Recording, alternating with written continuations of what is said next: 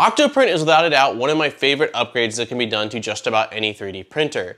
Back when I was running my small print farm, the ability to control all of my 3D printers wirelessly saved me a ton of time, and also the ability to manage all of the G-code from just my computer versus having to go and constantly plug and unplug different memory cards was amazing. And although there are some alternatives for the firmware like clippers such as Fluid or Mainsail, Octoprint has some serious advantages like a very powerful library of plugins, a much easier configuration, and of course its ability to be used with a much broader range of 3D printers, not just ones running the Clipper firmware. 5 years ago, we covered how to install it on the Pi 3, and 3 years ago, although never fully supported by Octoprint, I did make a video showing you how to install it on the original Raspberry Pi Zero W, and that's what I used for a lot of my printers just because of its low cost. However, it was a bit slower, a bit clunkier, and it also didn't allow you to use things like webcams if you wanted to. Recently, the Pi 2 Zero W was announced and released, and with that came a pretty serious performance boost, one of them being that they are using the same CPU on that was used on the Raspberry Pi 3, which is much better than the one on the original Pi Zero. Although it is a bit underclocked, it was officially announced by Octoprint to be compatible, and they said that they can actually put their seal of approval as recommending it. So this Pi will allow you to have a much snappier user experience and even use webcams if that's something you want to do. After needing Octoprint for a project I was recently working on, I discovered that the install process has changed a little bit since my previous videos, and it's actually much easier than ever before to get this up and running. So in today's video, we're going to be covering how to install the latest version of OctoPrint or OctoPi on the Pi 2 Zero W, which is again a amazing $15 board. If you do have a Pi 3 or 3B or 4, the install for this is going to be nearly identical, with the main difference being you won't need any of the little adapters for the Pi Zero. So with all that being said and without further ado, let's get right into today's video.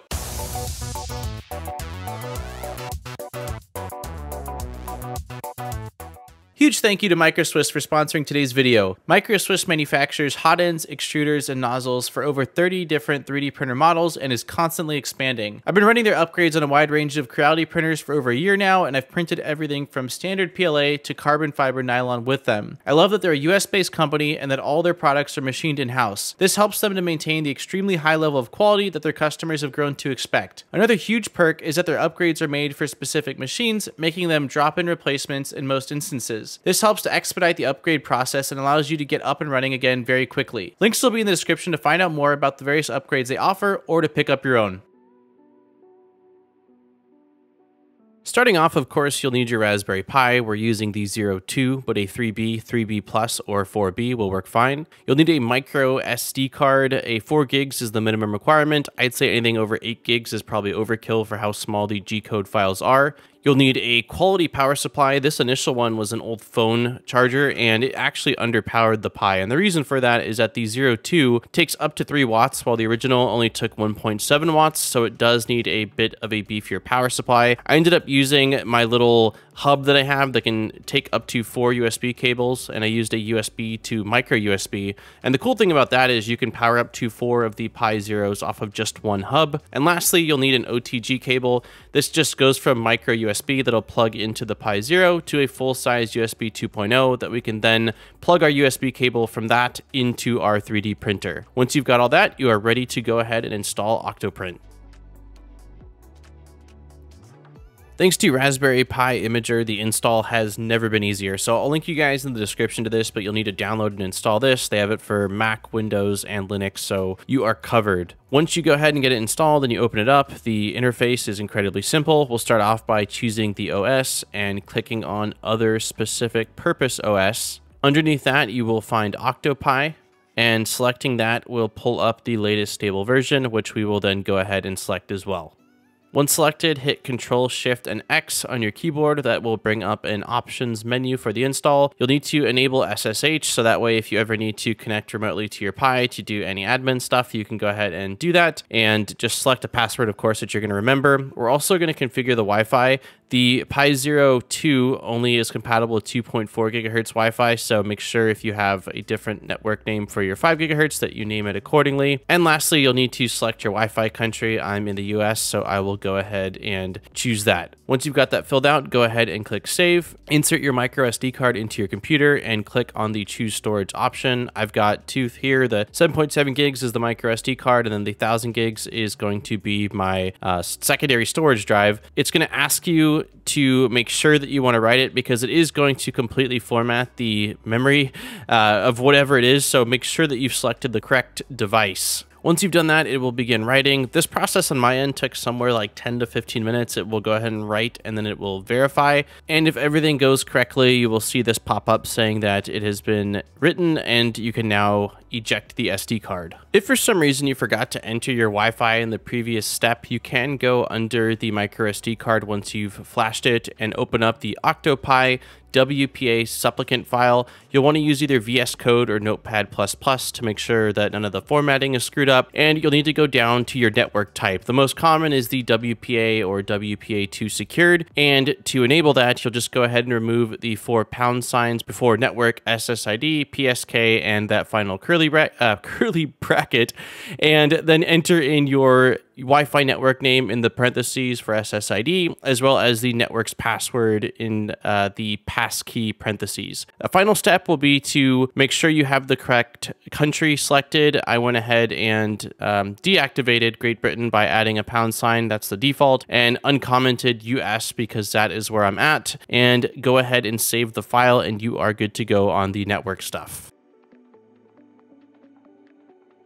Once ejected, insert the micro SD card into your Pi and go ahead and plug in the power cable. The first boot up will take a little bit longer. In my experience, it's usually 5-ish to maybe 10 minutes. And the way I usually know is that the little status LED will be blinking as it's doing things. And then when it's actually completed, it will be just solid. And then we'll need to figure out what IP address has been assigned to OctoPi. The easiest way I've found is to log into your router. In my instance with Cox, the network is incredibly easy to just log in as my username, go to the devices, I see OctoPi, and by selecting that, I will have the IP address listed right there. Your version might be a little bit different, but the key is, again, logging into your network will show you what is on your network, and you can grab that IP address. Once you've got your OctoPi IP address, enter that into your browser. That will pull up the first setup wizard. And at this point, I mean, you're pretty much ready to rock and roll. I will go ahead and run you through this just so that way you kind of see what I choose. But it's going to ask if you have a previous install backup you'd like to restore this from. I do not, so I will skip that. You will need to generate a username and password. So that way you do have to be logged in to be able to control your printers, which I think is a good safety feature to have. Next, you will need to decide whether you want the OctoPrint instance to do a connectivity check periodically. I decided to enable that. And then there is the anonymous usage tracking. I also decided in my case to enable that. It's totally up to you. There is a list of blacklisted plugins, and I did check the list. It is a quite short list, and if you look at all of the things that those plugins can do, which is basically make your UI completely non-functional, I went ahead and enabled the blacklist. If any plugin has been blacklisted, I think there's a good reason for it, and again, for user experience and safety, I did go ahead and do that. This part is going to be completely up to you. I am going to be using this with the Ender 3 for this install, so I just named the printer Test Printer. The model for the printer is the Ender 3, and I went ahead and populated all of the fields with the appropriate settings for that printer. Yours will definitely vary depending on what printer it is that you are going to be using this with. And that is the final step. There is some safety warnings, and also if you do want to support OctoPrint, because it is developed by one person full-time and it is open source and free, you know, definitely something to consider. Now that the Pi and OctoPrint is installed, we will go ahead and plug this into our printer. I always recommend to turn the printer on first before connecting the Pi. I've seen the printers do some really weird things when you power the boards with the Pi. So yeah, turn the printer on, plug it in, then you can go ahead and connect to your printer. I recommend refreshing OctoPrint so that way the printer will show up on the serial port. And then the baud rate, usually it's going to be 115200 or 250,000. In my instance, it is 115200. And as you can see, it says that it is operational. At this point, all that's left is to do some printing. So I sliced up a simple calibration cube, uploaded it to OctoPrint just to show you guys that it is indeed working and everything is set up. And congratulations, you've got a printer that is now wireless with a ton of awesome additional features that are ready to be explored. I have been doing a bit more 3D modeling lately, primarily using Shaper 3D on my iPad, and I created a little Pi case that I am pretty proud of. The main thing is that it doesn't require any hardware. The Pi 0 or Pi 2.0 just snaps onto the standoffs I created, and then there is a lid that snaps in place. There is 2 optional holes on the bottom in case you do want to mount it to any 3D printer that uses like 2040 aluminum extrusions, but I will place links down below to that. As well as if you want to run a webcam, you will need a special adapter that basically will allow you to plug that USB webcam into the Pi 0. There's quite a few low-cost options I found on Amazon, and I will place links to some of the ones that I felt were the best value. And lastly, if this is your first time installing the Raspberry Pi and you are, or OctoPrint on your Raspberry Pi, and you're interested in seeing some plugins, I did make a video that probably needs an update, but it has some of my favorite plugins for OctoPrint, which I will also link down below, and it's at least going to be a great starting point to explore the world of plugins that are existing for this install. During the time of making this video, I was so happy with my Pi 2.0s that I actually was able to locate 2 more that I ordered online. So I do plan on installing OctoClipper on one, which is kind of a hybrid of being able to use OctoPrint with the Clipper firmware. If there is interest in picking up where this video ends to kind of install that portion of it, let me know in the comments down below, and that's something that I will definitely consider doing. And of course, if you have any questions at all or something in this video is unclear, please let me know in the comments down below, and I will do my absolute best to answer your questions. On that note, don't forget to like and subscribe for more great videos. We make a video every single week, so there's always fresh content coming your way.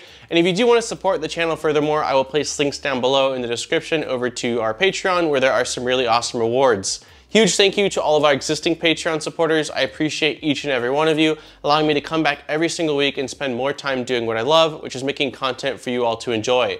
On that note, this has been Daniel from ModBot, and I look forward to seeing you guys in my next video. Peace, guys.